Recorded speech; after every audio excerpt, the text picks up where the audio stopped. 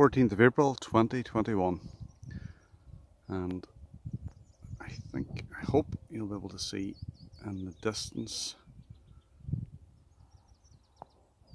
wind turbines as part of an overall wind farm, and you'll probably see that there is very little movement of the blades.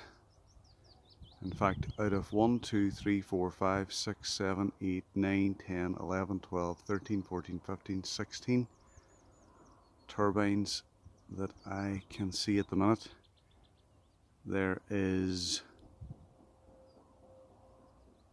one turbine that the blades are just about moving. In fact, it's difficult. I'd have to stay concentrated on it to see if they actually are moving.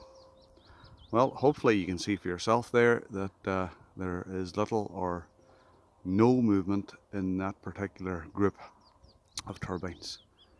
That's just one downside in relation to wind energy. If the energy isn't there from the wind to turn the turbines, then that's an issue.